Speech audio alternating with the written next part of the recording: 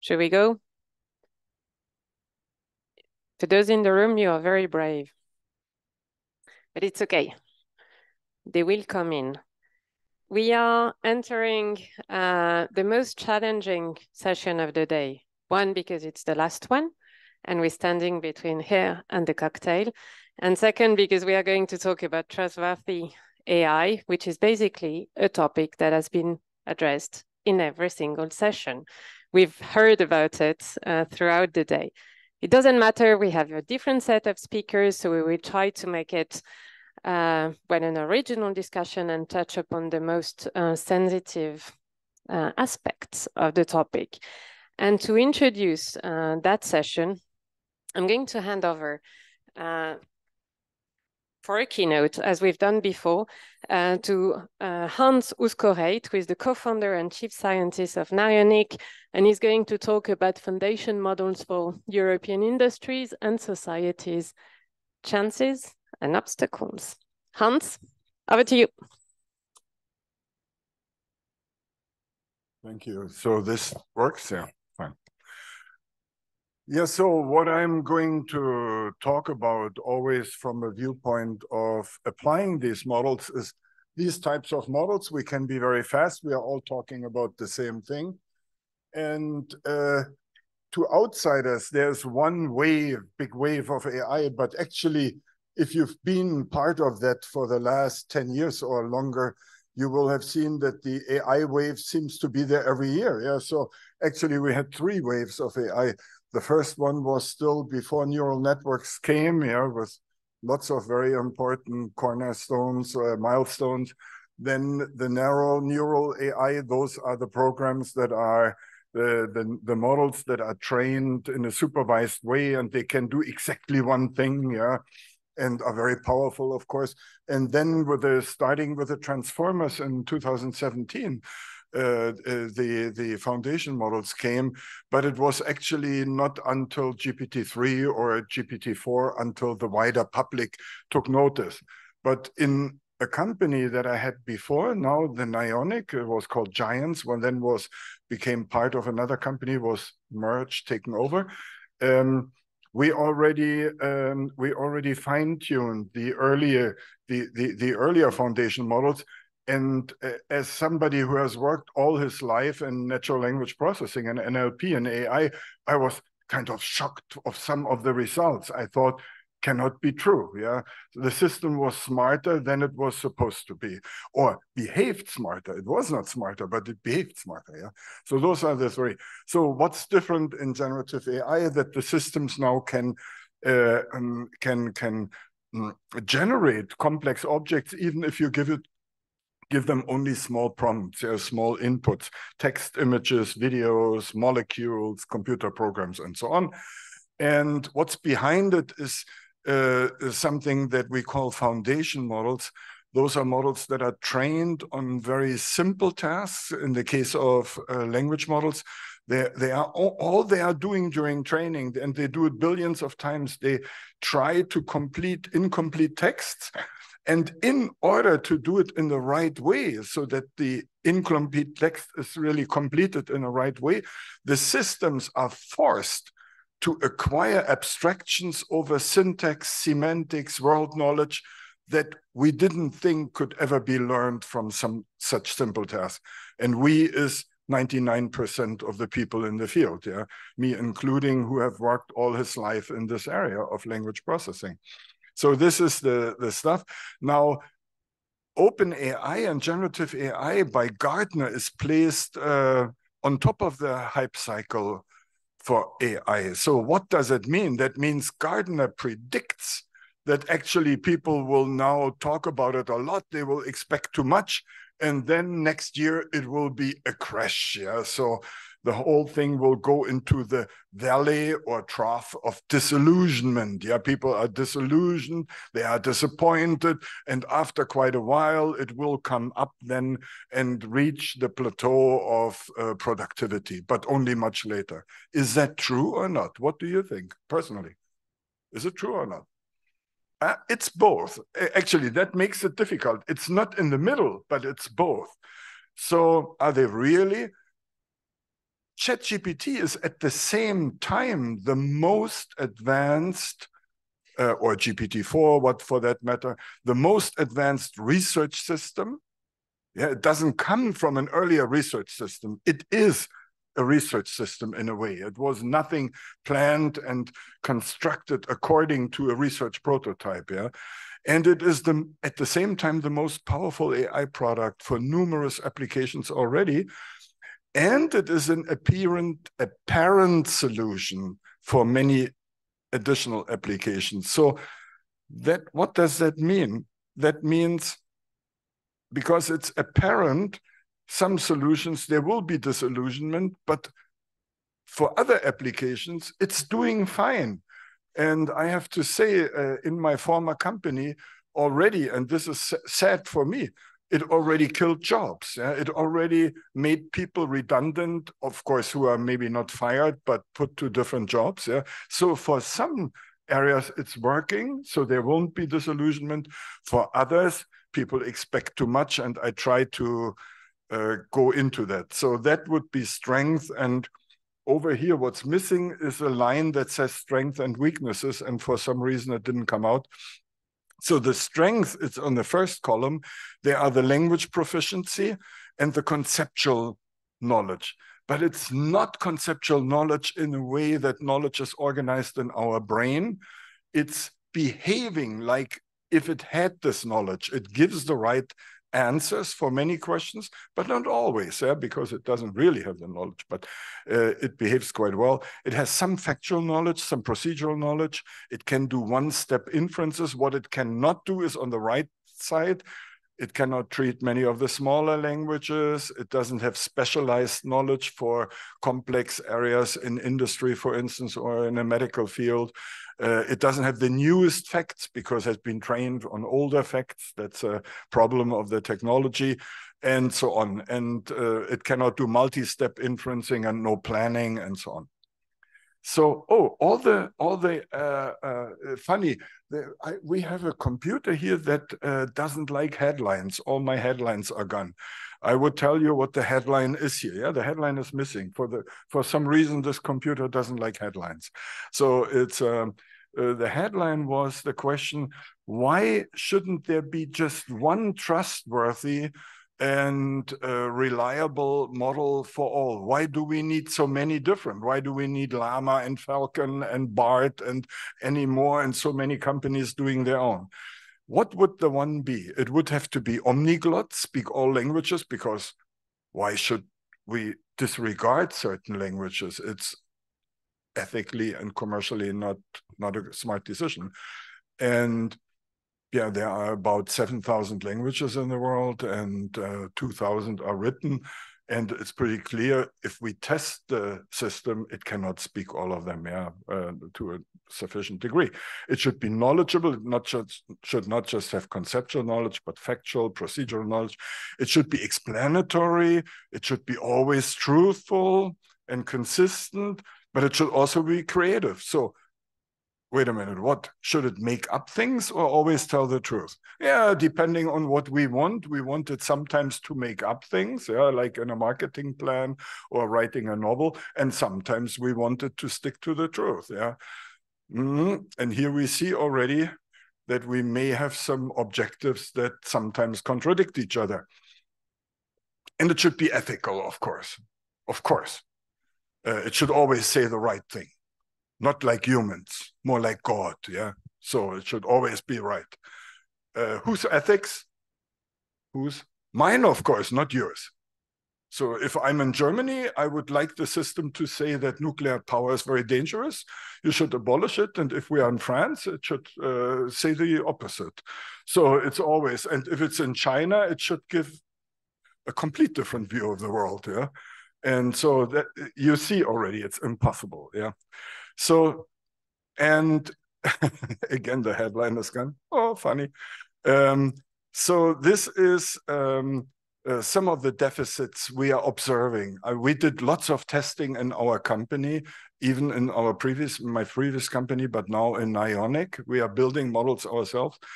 So there are very serious deficits. We do proficiency tests that are given to people. We give the same tests to the system and see that some of the knowledge is, what? What now? Oh, the thing jumps already ahead to the, hey, computer people. I mean, it's very nice that you already moved to the panel, but I was given 20 minutes for talking. Hey, that's impossible. You go back to my slides, please. Hey, technology people.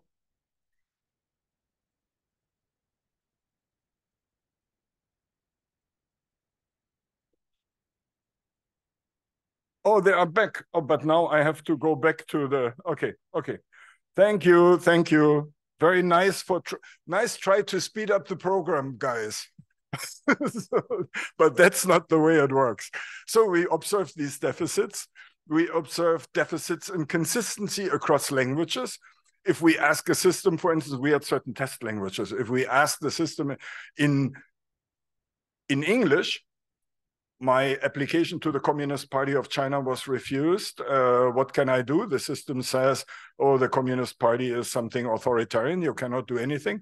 If I ask exactly the same question in Chinese, it gives me lots of recipes how to improve. Yeah, interesting. Yeah? So, and we found many examples where the thing behaves different. So it has. We investigated the sources of hallucinations. For instance, the former CEO of DFKI, I'm also attached, I'm also scientific director at DFKI. The former CEO of DFKI learned from ChatGPT that he is dead. Yeah, he died in 2022. He looked and did some tests, yeah, and he said, no, I'm alive. Yeah, cogito ergo sum. Yeah, so I'm still there. And also a friend of mine from New York, a singer, I learned from ChatGPT that she died in 21. I was really shocked. I called all my friends. No, she was alive. What happened? So Wolfgang Wahlster, the AI scientist, he went into retirement, and there was less stuff on him in the following years.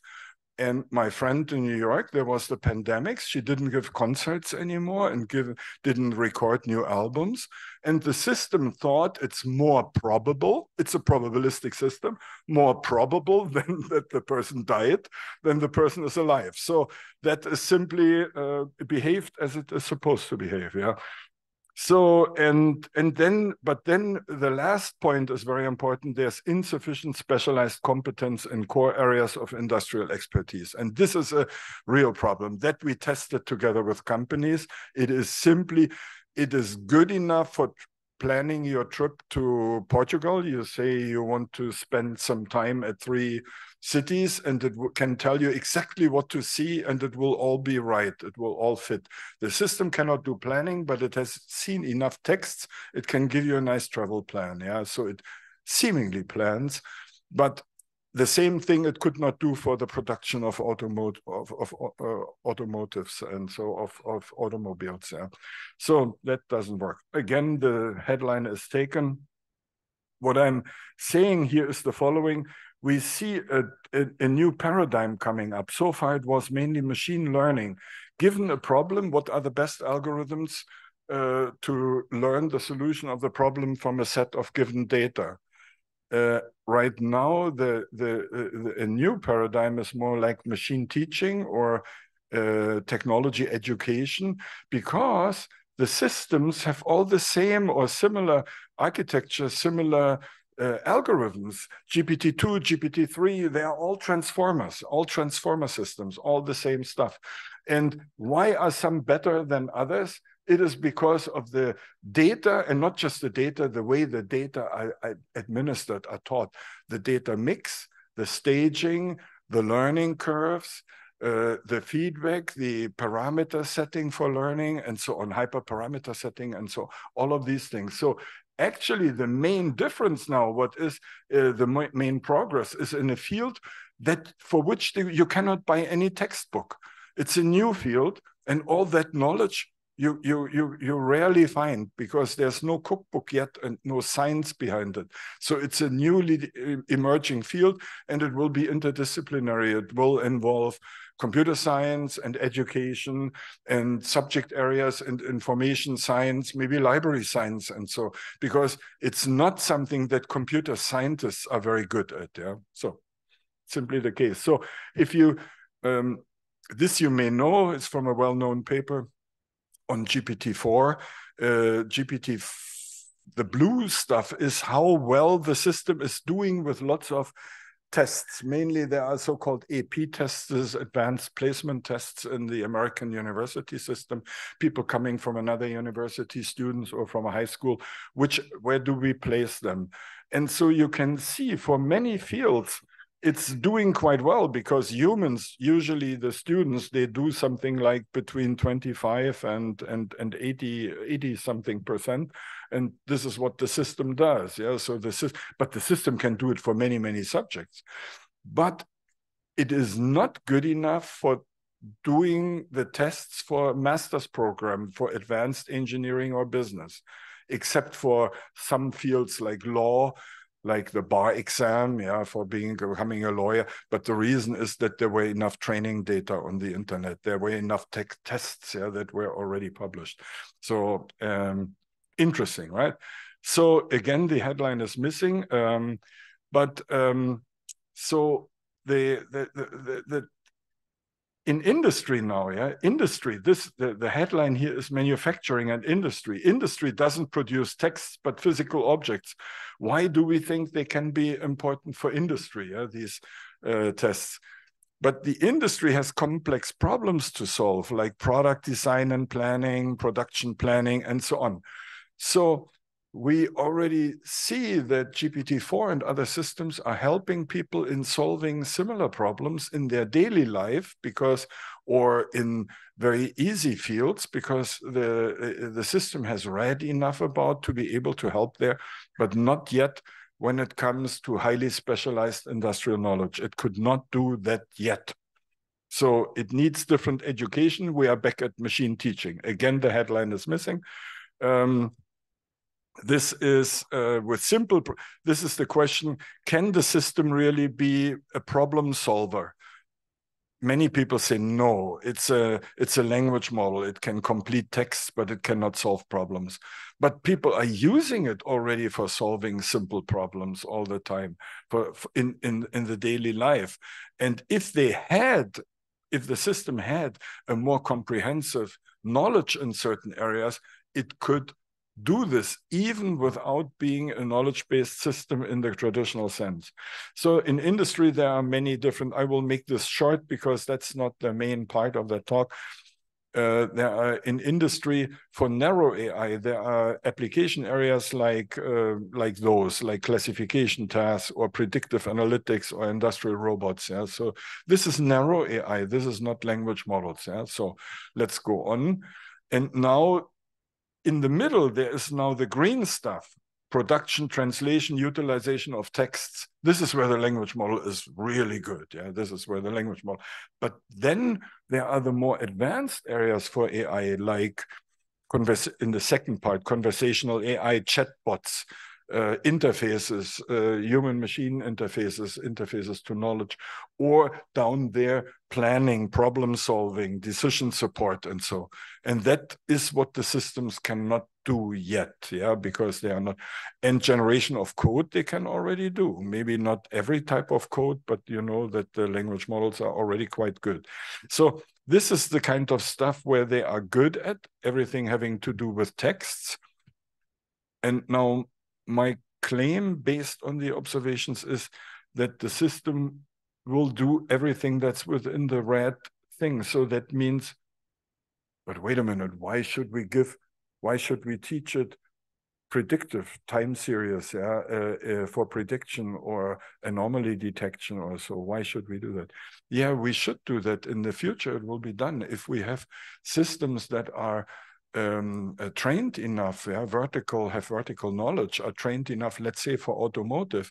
And now if you feed it the data that you did for demand forecast, let's say on spare parts for automobiles repairs, yeah, how many exhausts, how many transmissions go broke, how many engines, and you tell the system what you are talking about, what these numbers mean. And we've tried that in fine-tuning of language, large language models.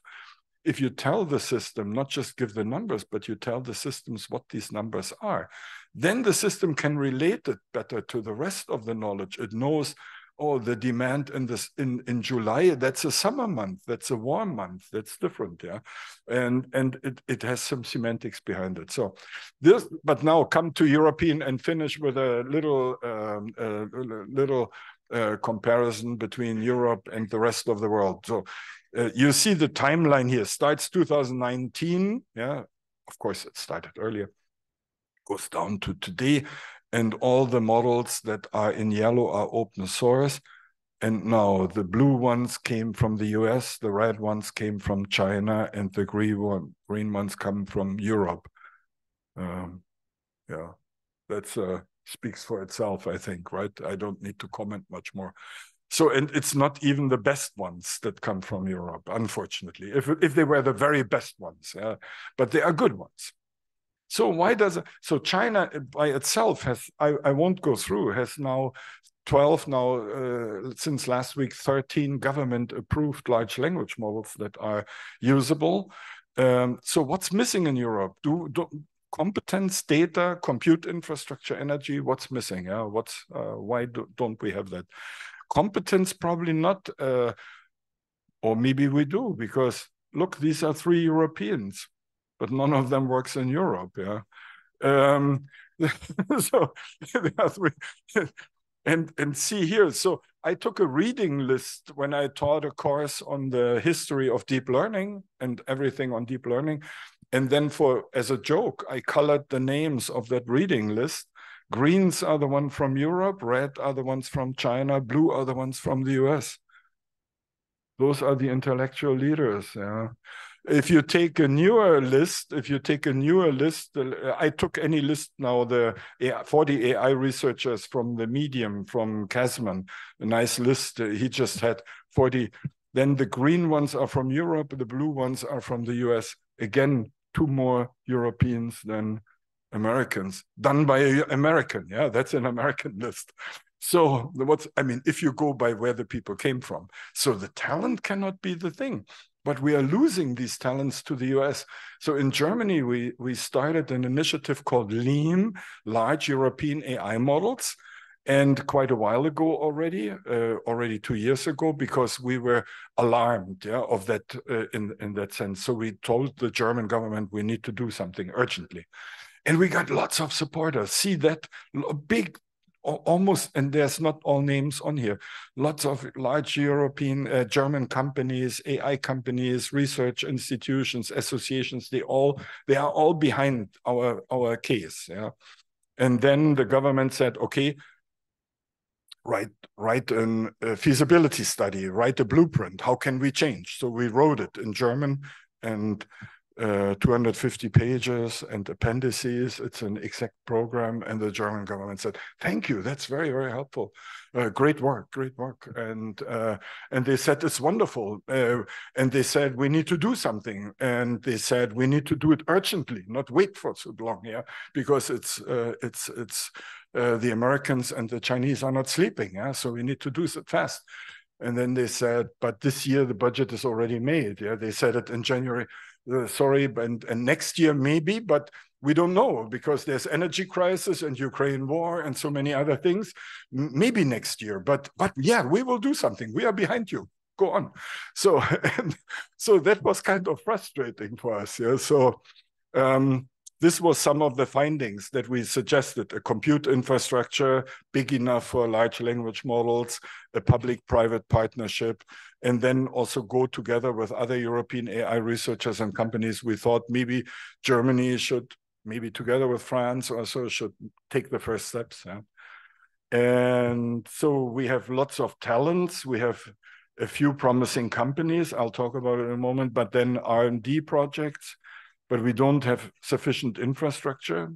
Even Leonardo and Lumi are not enough, not by far not enough for the demand in Europe, really not. A serious shortage of GPUs.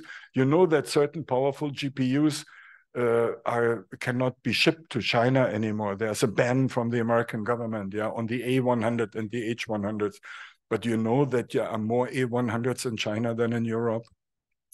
Because before the ban came, they just went shopping. Of course, I would have done the same. Yeah, so they bought a lot of them, and now they have more than Europe. Yeah, so that's simply the truth.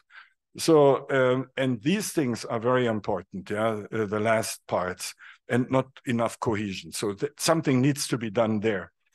So we need to formulate a goal strategy, and we need to involve the national governments, European commissions, large European enterprises, and so on. We have very good companies already. I think most of them are here, even at this conference. We had very good meetings on the side, also a very constructive meeting with a responsible director for digital industries and AI of the European Union. We had a meeting with her just before this. And let's hope that something will come out.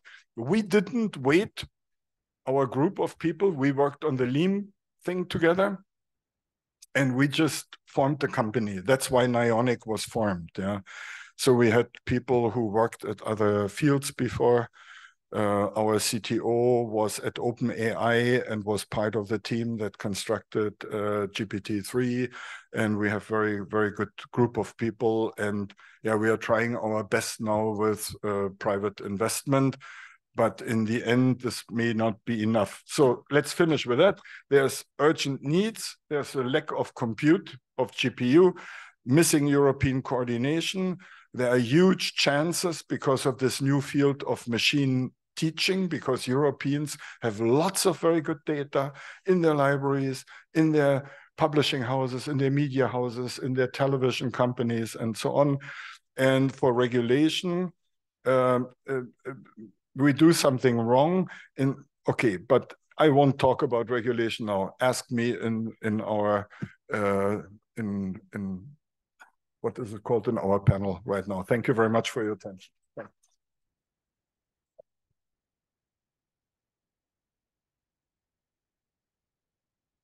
Thank you, Hans. My God, you've covered quite a bit of ground, and it's actually very good synthesis of the day.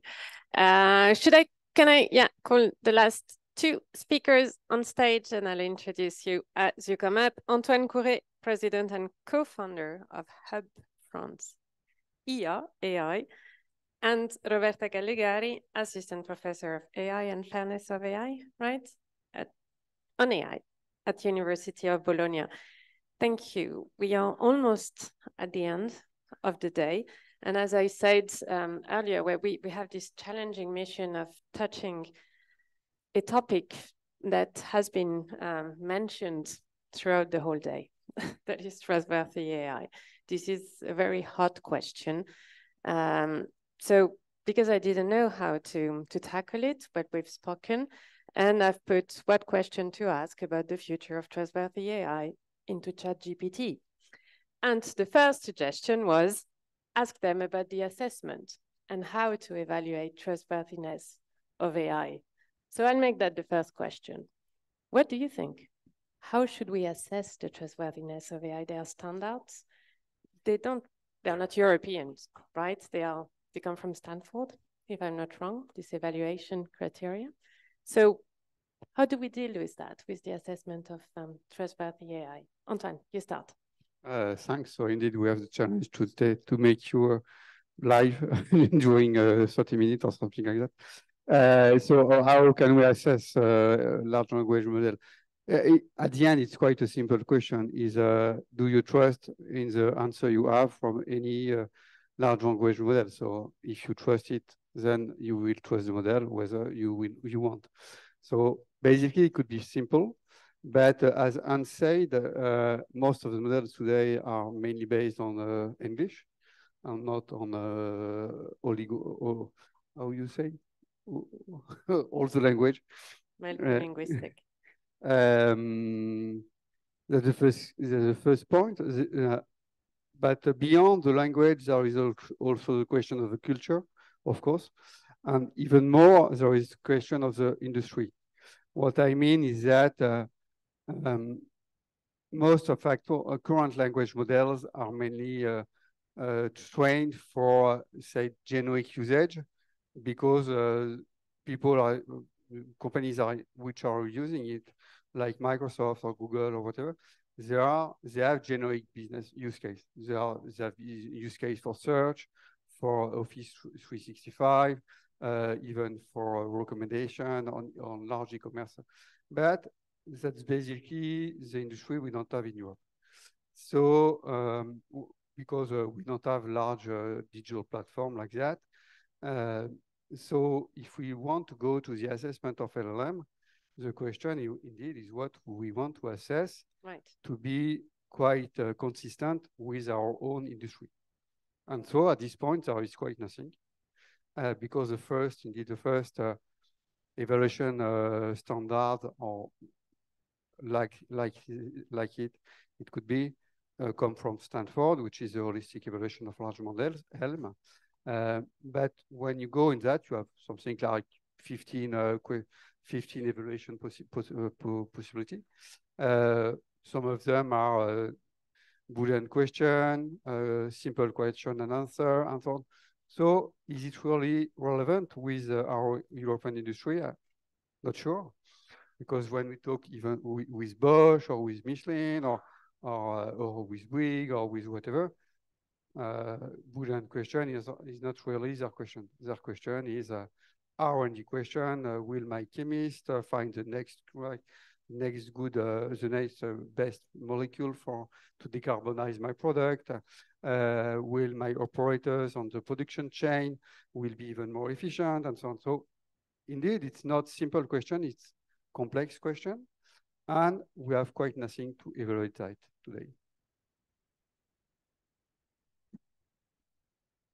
Okay, so good afternoon to everyone, and I totally agree with what you said, and I also think that actually, if we want to assess AI, it is not only on LLM; it is in general. How can we assess trustworthiness of AI?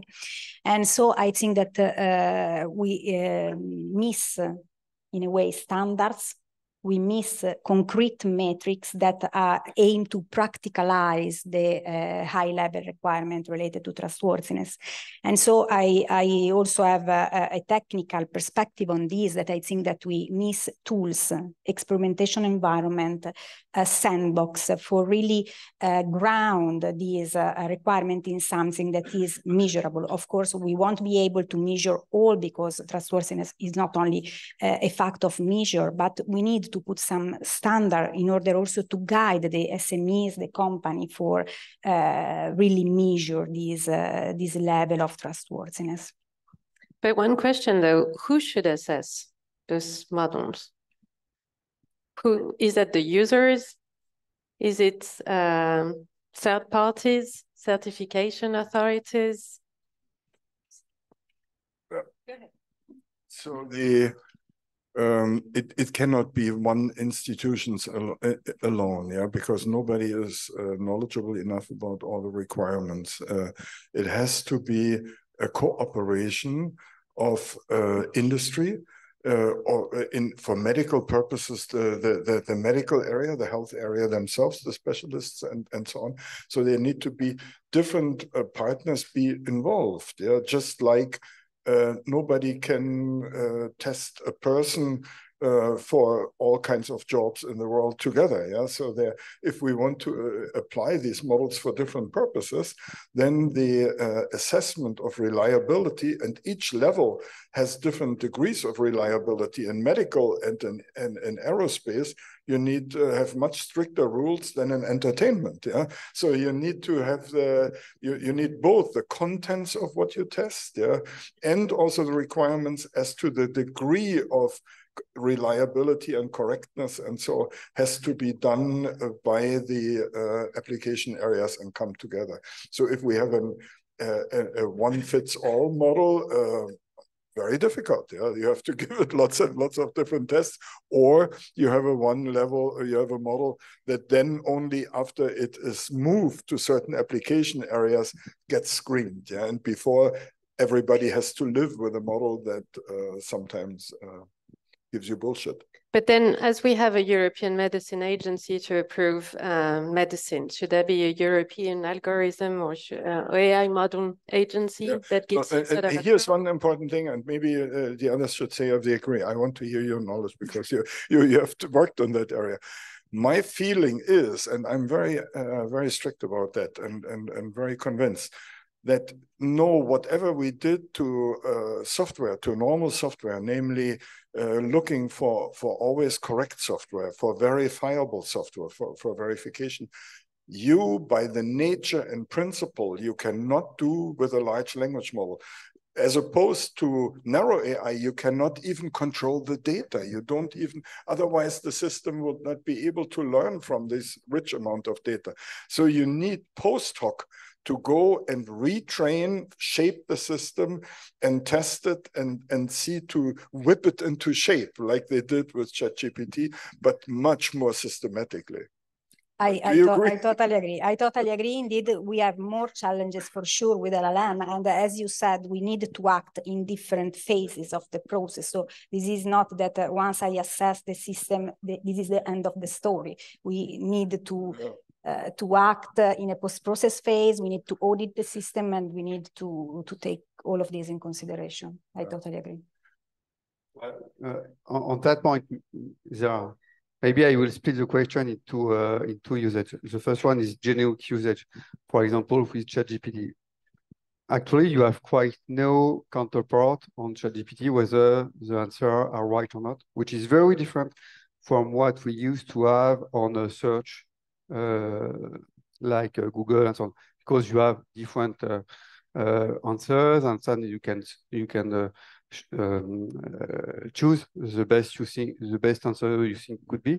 You don't have that on most of LLM today, so you don't really have counterpower. But on the other hand, if you put one entity for that, which is a question for the AI Act currently, because the ID appears 3 weeks ago, so you will have really a big deal about censorship, of course, because you cannot have a unique entity that will tell this model is okay, this model is not, on one side. So because it will be something like censorship, and you can not have nothing, because at the other hand, the one who chooses is the one who produces the model, so it's not very objective.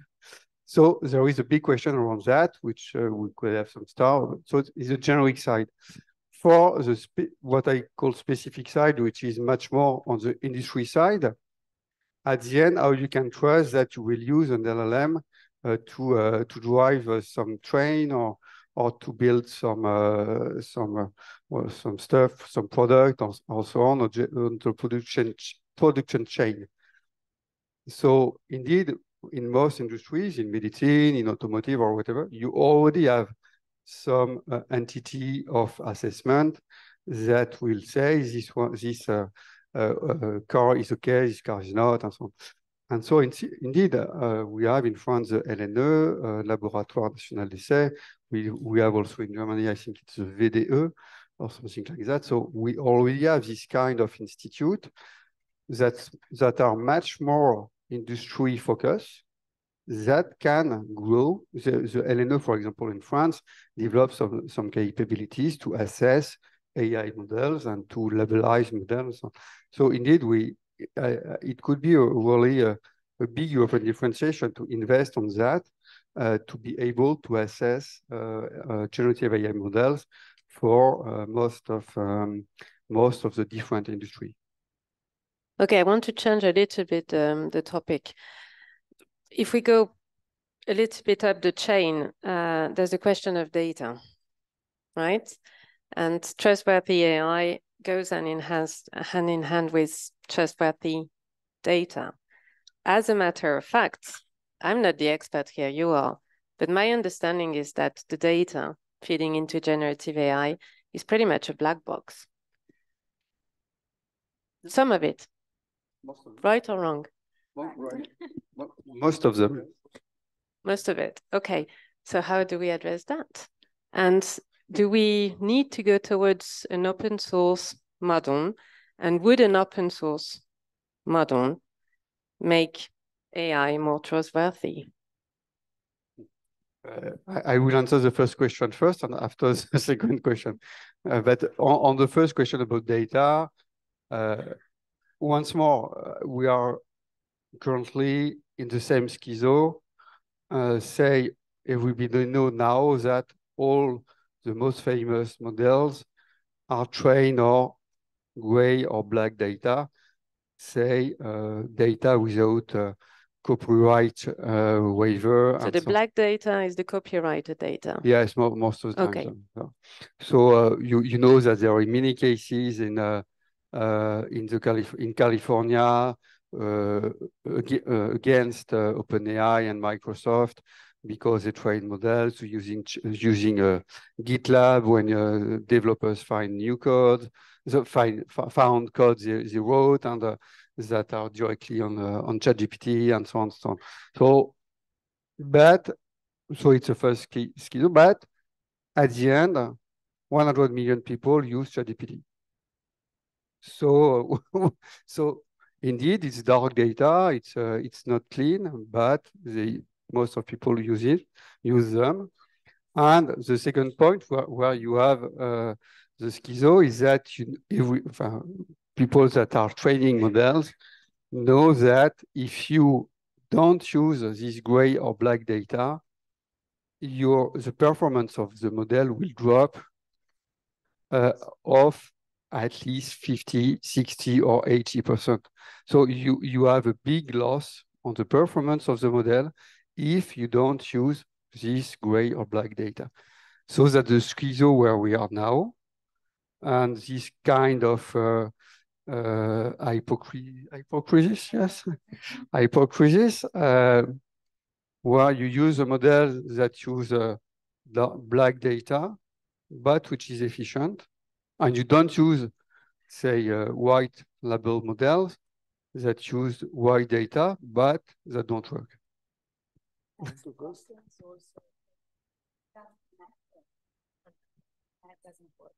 the mic is on.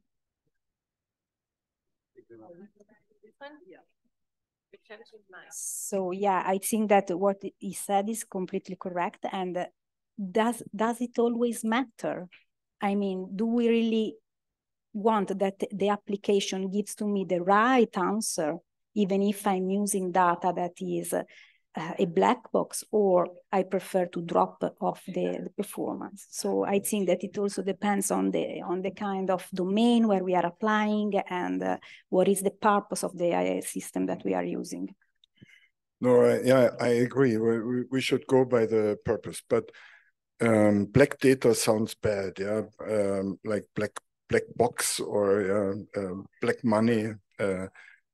But actually, the best data are the ones sometimes, except now for the open science, open access movement, where there is more high quality content also available for free, and it will increase. It will help the training of data. But before, if people publish, let's say books on automotive engineering that the best engineers should read in order to build better automobiles, why couldn't I give that to my language model to read if language model helps? Yeah, I mean, it's published for improving the world and for making agents more.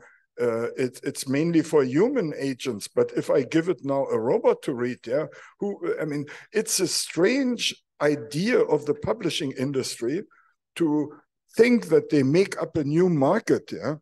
No, I'm sorry, but it's an idea. Of course, they are hoping to get additional money. But I go with the Japanese decision that this is actually fair use. If you publish something for making people smarter, you cannot say you cannot use it for making machines smarter. So, Yeah.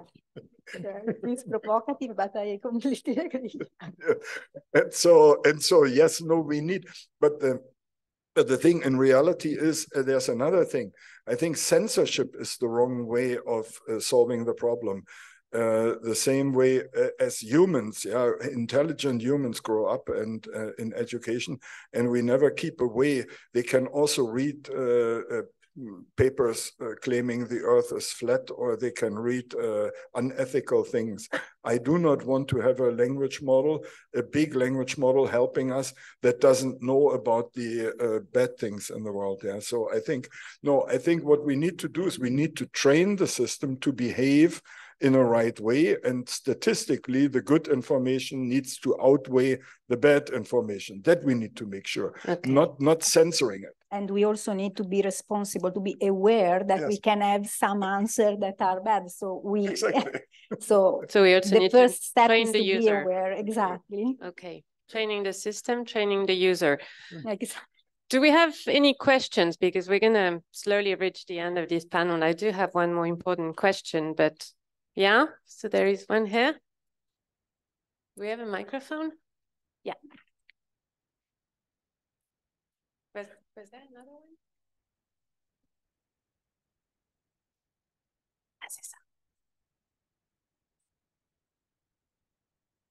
Yeah, hi, Fatima here from Insight Center. So you talked about training the users. I want to know how to train the users. This is a very good question.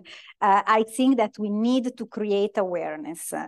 We need to create awareness in the society so we can train the user. We can, first of all, making them aware of all these issues that we are facing and we are discussing. And then I think that a big challenge, something that we really have to do is to change the education, also the educational patterns of researchers, developers, and all the person involved in the process, you know. So I think that we need to tackle the issue like this. But this is a very good question. But basically, the question is, did you train yourself to use Google? So once you will have answered this question, you will have your own answer.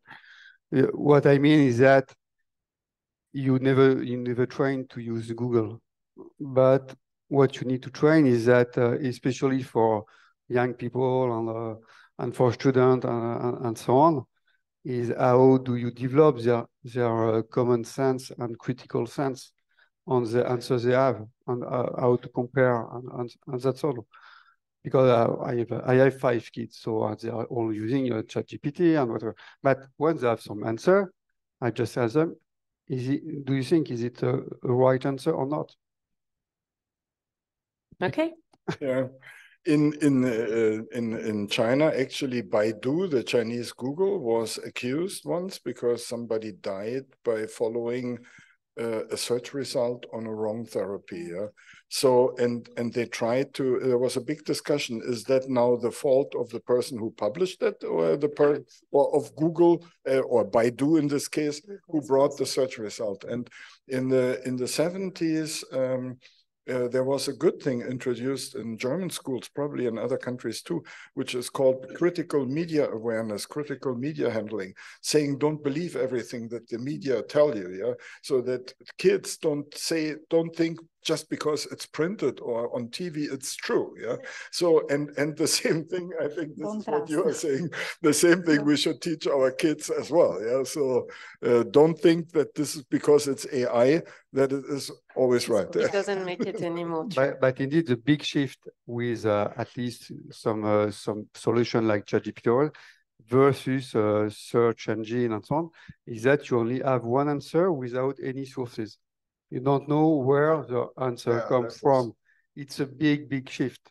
And so at least once we are pushing is because it has to be changed, at least to give the top 3, or it's probabilistic, so you will not have all the sources, but at least the top 3 or top 5 sources that give the answer, because currently you don't have quite nothing. So it's here we can consider it's a black box. We can go to the open source if you like. Yeah, and then we can start talking of trustworthiness of sources. We'll do that over the cocktail probably, but but no, let's touch on one final issue that are sensitive areas. Trustworthy AI when in areas like criminal justice or recruitment. This is one topic that that you mentioned. So how can Europe work to mitigate bias and ensure fairness in AI in those areas? How do we deal with that? Yeah, I think that we can really deal with that, honestly. So I think that, first of all, we have to be aware that bias will be there. So when I will use an AI system on such in such a domain, I need to be aware that bias can exist. And then I can act for mitigating them, but they cannot disappear. So responsible AI, I think that first of all is this, that I'm aware that the system can contain some bias. So I can also insert at the end of the process a human mitigation that takes this into account. That said, I think that we can also mitigate bias in many ways that start from the technical standpoint, because we have a lot of technique that we can exploit today. What is needed is to put a little bit of methodology behind this, because we have for fairness and bias in particular, many metrics, many techniques, and often also a developer is disoriented, a designer is disoriented. He doesn't know which one to pick up to make the system unbiased. And so from a technical perspective, we need to create methodology, to create such experimentation environment in order to practicalize these requirements for fairness, for avoiding bias.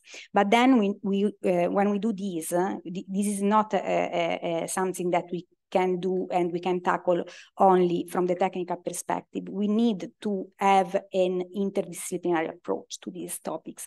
So we need to involve lawyers, social scientists, we need to work together to say what is the metric for measuring fairness in the specific scenario, what is the technique for dealing with bias in that scenario. So we really need to change a little bit our mind and to open to this dialogue, I think.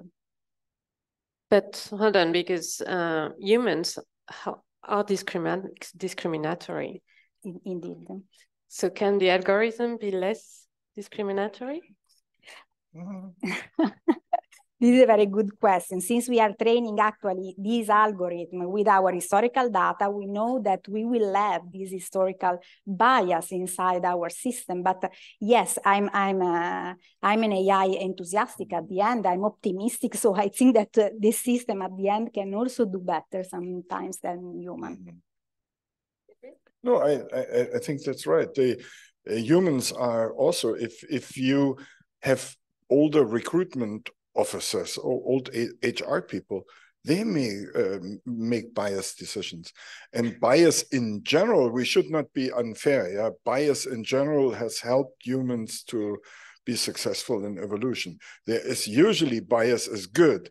When we talk about bias, we mean negative bias in cases where we don't like to follow the bias. But in general, that we do lots of probabilistically based decisions in life, which help us quite a bit.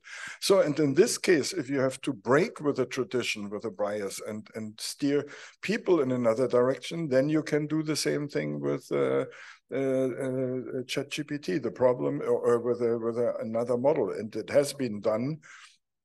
Whether it can only work with biases, negative biases that you have recognized and taught the system. You cannot expect a miracle. Yeah, you cannot expect that the system, by the data it has, it follows some ethics and says, oh, I read lots of that stuff, but my ethics tells me that it couldn't be wrong. No, that you cannot expect. Yeah. So I mean, you need to, if you have observed biases, then you need to do behavior training of the system. That's possible with labeled data, yeah, and to improve it. And make sure by tests that it doesn't do wrong. Yeah. This point is also important. There is no magic. So AI cannot do magic stuff. It's disappointing. Yeah. Yes, I don't always fully agree, but because by the end, human is not always at the top. So the question is how you can mitigate between the human's behavior and the AI behavior to get the best of both. But as well, criminality and hiring are two very interesting questions needed. 3 points. The first point, on the mathematics side, on one side, you try to find the less bias, so the more generic answer. On the other one, you will try to find the frontier because you are looking for a criminal and so on. So you don't try to find someone in a large set of people, but only one person in a very specific way. So that's we discuss it with Marco. But indeed, even on the very scientific side, it's very interesting. The second point about bias on that is that indeed you have the human bias, but even more you have the dataset bias. So at the end, I will end by the open source question. But the dataset bias is that whether for the HR or for the criminal, you have the historical data sets.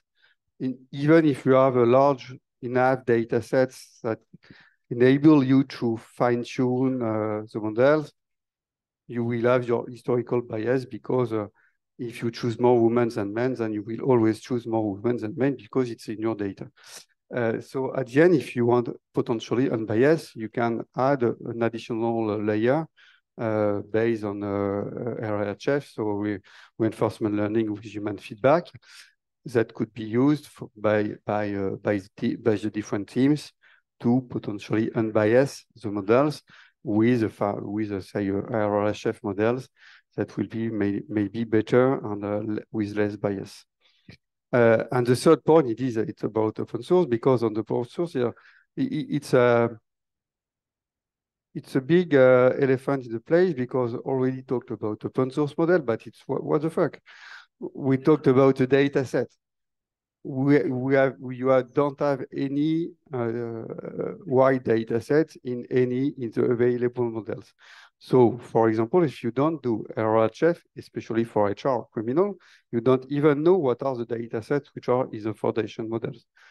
So, is it really open source? Can you really trust in such a very sensitive case what is in, except if you add some layer of trust, some layer of reinforcement learning, some layer of assessment in your own process, in your own culture, corporate culture, and in the way you want to, for example, hire someone which will have the right value of your organization. We can't finish on that, can we? It's very negative. And the next question, I'm not sure it will solve the negativity issue, because I wanted to look back to the AI Act. And we started the day saying, okay, Europe ambitions to be a global model for trustworthy AI. But if I ask you the question, I'm afraid of what the answer is going to be. I will surprise you. Please. Try it, but in 30 seconds, because we need to go. Yes, I will go fast. It could take 10 words. So exactly, I said quite the same at actually just before. I really think that the AI Act is the technical shield for Europe because it enables European players to go faster if we are focused on what is needed by the European industry, where any US players is not ready and is not focused on that. And right. If you want a few words more, when you have some feedback from Washington main lobby on the regulation, you know that the cloud market share of big players in Europe are slowing down because most industrials are questioning whether they will develop and deploy their sensitive use case on the cloud of hyperscalers. So I definitely think, if you want to finish on the positive point, I really want the AI Act to be signed at the end of this year, not to make it too complicated, because no, the Commission never does that. There are some new insights 3 weeks ago, which so keep it just as simple as we can. Okay. But it will really be a chance for Europe to have this AI Act. So. Can we end it here? A chance for Europe. It sounds be good. Yeah. Okay, very good. So join me in thanking the speakers, please.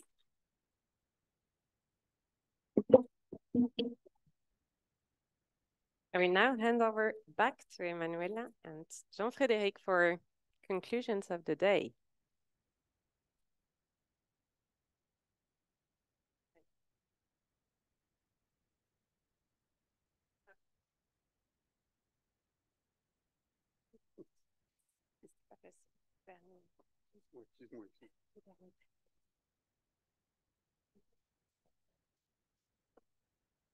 Okay, good. Okay, first, thank you, Marilyn, because you had, a fantastic management of the day today through the panel and everything. So I think she deserves an applause too, because she was very good. Thank you. So it was a very interesting day, I have to say. I mean, we had lots of discussion. We heard lots of very interesting topics, lots of proposals. And when we sat together with Jean-Frédéric, it was very difficult to find some conclusion to share with you because there were really lots and lots of things.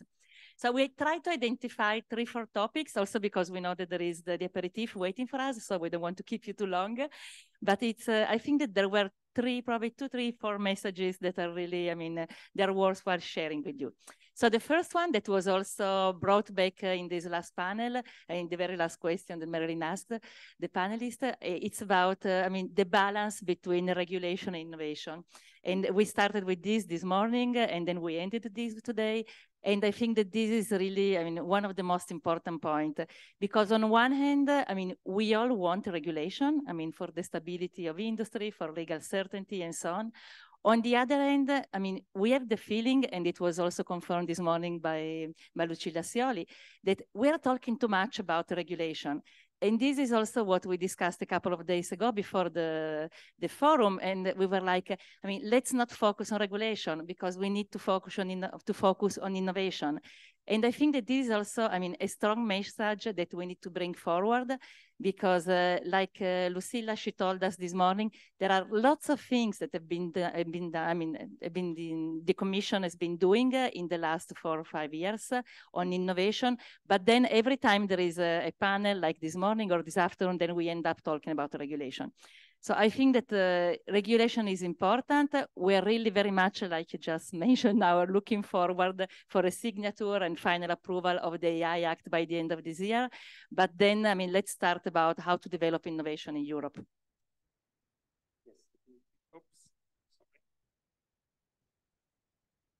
Yeah, no, yes, definitely. And maybe just to complete what you've said, is that also regulation can be seen as an opportunity too. It's not only a protection, and protection is important. I think that we are proud of our values as European, and I think it's good. We are proud of GDPR, and I think it's good to have good protection. But it's also an opportunity, and I speak from a research institute, and I'm pretty sure that regulation is also an opportunity for research, because regulating AI is complicated, and it needs strong expertise in AI to regulate AI. So it's an opportunity for research and also for innovation. So we have to keep that in mind. Sure. So this brings us to the second point. So it has been asked several times, what do we need to build a European ecosystem? And we heard the voices loud and clear that we need data, again, data, and then computing power, computing power, computing power. and then we need talents, and then we need money as well. So I think that these more or less are the four most important things that have been said by, especially by the industry, but most of the speakers that we heard today. So we also heard, which is also a very positive message, from the Commission, that they are working on this. So there are already some proposals on the way, for making data available and for making computer power available for startup and for PhD students and so on. So I think that this is also a very positive message. Of course, the speed of innovation requires, a little bit more sense of urgency. So we will need them yesterday, not today. But I think that this has been quite well understood, and that there is a plan on the table, to work on this. So I think that this is also a positive message today. Yes, absolutely. And that's true that we need money, computing power, and so on, and data, of course. And we can think bigger and bigger, but we can think also differently. And we can think of building maybe smaller corpus for learning, but smarter corpus, or to use a smaller model using a distillation. In other words, we can also have a more frugal approach, which can be a different path. Yeah. True, very true. Then the third point that we wanted to share with you, it's also very interesting, because most of the people who spoke today here, they said that there is a strong need for a change in the narrative. So we need to start talking about AI, data, and robotics in a very positive way.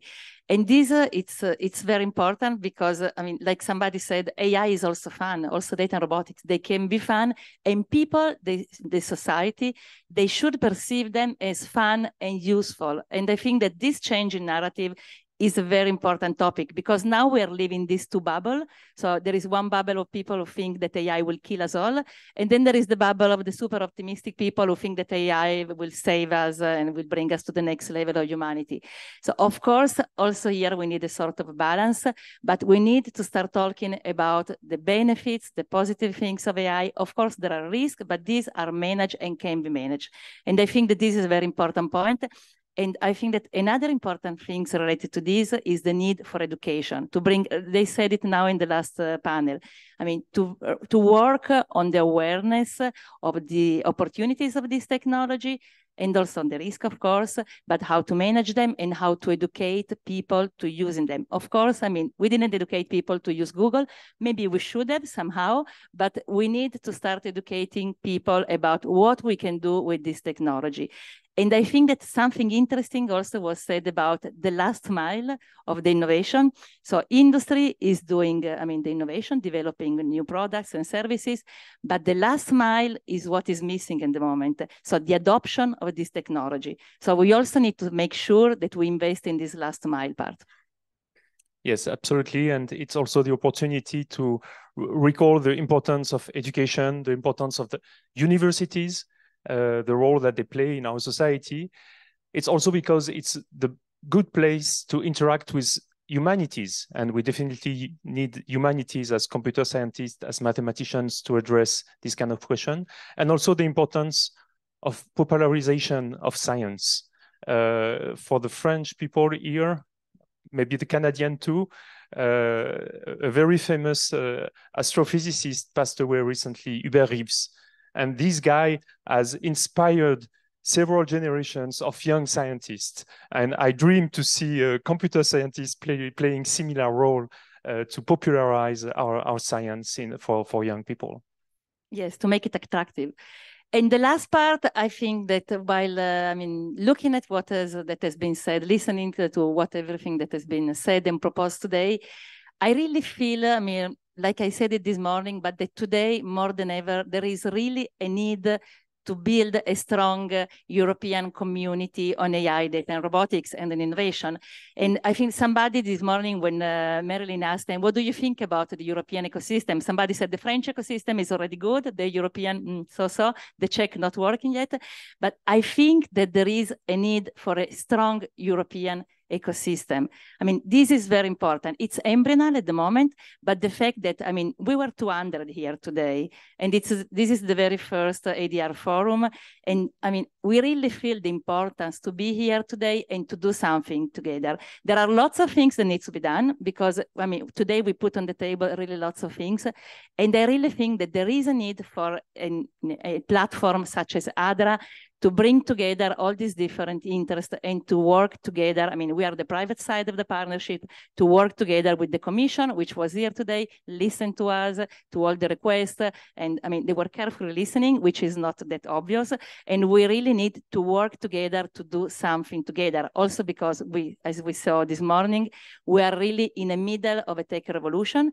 Next year, we have a European election. We will have a new Commission. So this is the moment really to do something, to propose something big that we can do together as tech community in Europe. Yes, we absolutely need to avoid the silos, work at the European level. We do not know what will be needed tomorrow, so I think that our chance is to rely on mathematics, computer science, so we have to keep invest in those sciences in the spirit of what you are doing at ADRA, avoid building silos, and have a wide view on computer science and digital science and technology, and also in partnership between academia and the private sector. So we just want to thank you again for being here today, because I think that, I mean, this was not possible without you being here today. So thank you. And I think that we all deserve a good drink and a good dinner now. Thank you. Thank you very much.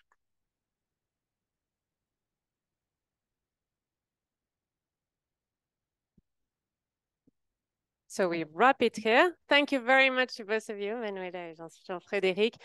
This is indeed time for a drink, just practical points. There will be Chaton starting at 5:45 to go back to Versailles, but starting from 6:15, you'll also have Chatons to go to Domaine de Marly, where the dinner will take place for those who are going to the dinner.